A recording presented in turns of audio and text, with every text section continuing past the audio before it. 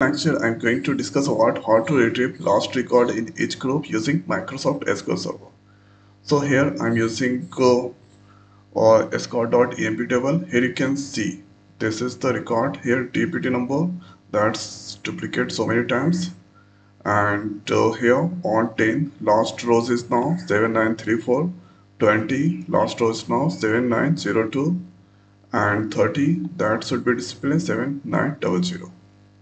So let's see the query. So first here using with keyword and giving here common table expression name emp. Let's use is as, then after select a statement, select, then after t dot a star. So star that indicate all the columns. Then after let's use here row number, and after that the next is, and here over, then after right here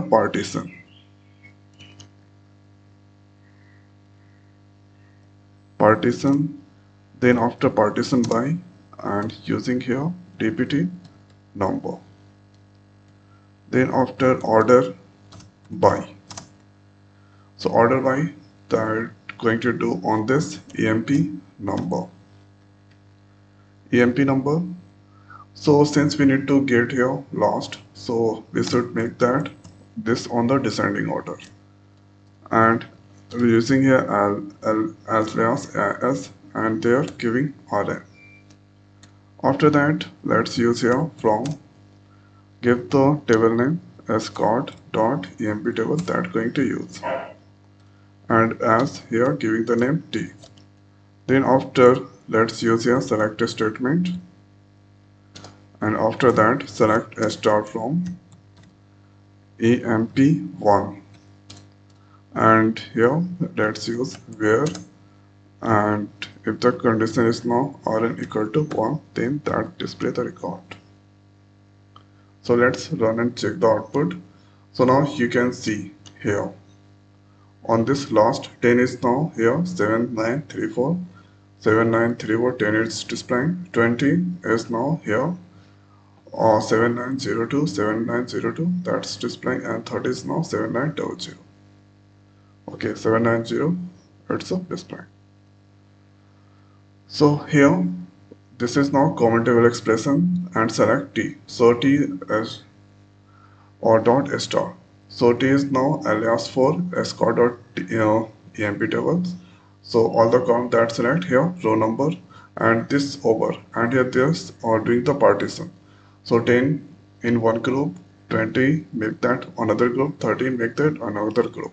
After that here we need to get the last record from the each group, so that we need to make that on the descending. Descending means or down to up, and ascending or up to down, so that this record display down to up. And after that as rn, and this is from, and thereafter here common table expression name. So this select all, and here this is now rn equal to 1. So rn equal to 1. Okay. So if I give here 0, this has two values 0 and 1. So if that give 0, then you can see that's displaying nothing. That means the condition is false.